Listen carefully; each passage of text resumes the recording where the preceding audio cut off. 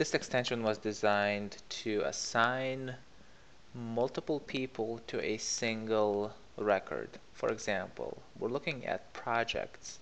If I were to create a project, we have a field called team, and from the team field I can select members of a certain team that will be assigned to this project. So as you can see, the assign to stays as is, and as I hit save, it will then automatically generate a group record based on the team member selected in this field. So you can see when it's saved, it created a team 28, which consists of all these 4 members. And if I open my groups, I can see it was created by the team module, and then there are 4 members in that group. Going back to my project, if I were to edit it again and say add an additional person, I can also include groups within the team and save it, then it gets assigned to a different group that consists of all these members. So what this allows us to do is apply standard VTiger permissions for groups, so this way people within the team can then access this project record without compromising any of the sharing or access privileges.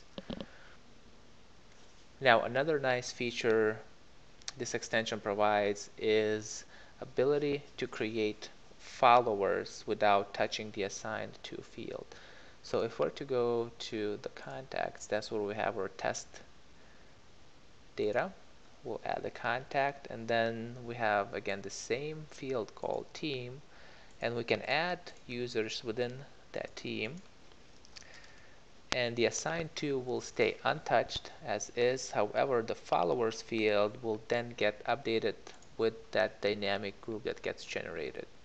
So this way you can create your workflows to send emails and notify your team members, which in this case would be followers field, if there are updates and so on. So now going back to the configuration area, settings, CRM settings, under other settings, we go to team, and let's take a look at the first example, which is projects, and we have the field label. This can be changed. For now we have team. The primary field is assigned to, meaning that all the team members selected in that team field will then be populated onto the assigned to field where the group will be created. And then if we look at our contact setup, we still have the same field label as team, but instead for primary field we use custom field, and that field is followers, and that's where all the team members will be set when the group gets created.